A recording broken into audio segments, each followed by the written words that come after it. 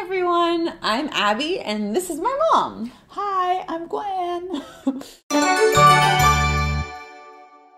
Mother's Day is coming up, so I'm going to show you how to make an amazing, super easy gift. 2 different kinds of body scrubs, a lemon sugar scrub and a lavender salt scrub. Oh, that sounds yummy. Start by scooping half a cup of coconut oil into a smallish mason jar. Next, add a half cup of either Epsom salt or granulated sugar. That's just regular sugar. Give it a good stir and we're ready to add some essential oil. 10 drops of either lavender or lemon essential oil will do it. Stir it in and it's time to decorate the jar. Trace a circle in some fabric and cut it out. I'm using little tags to label each jar and finishing them off with a bow. Now just attach the tag, place the fabric circle, and screw on the lid.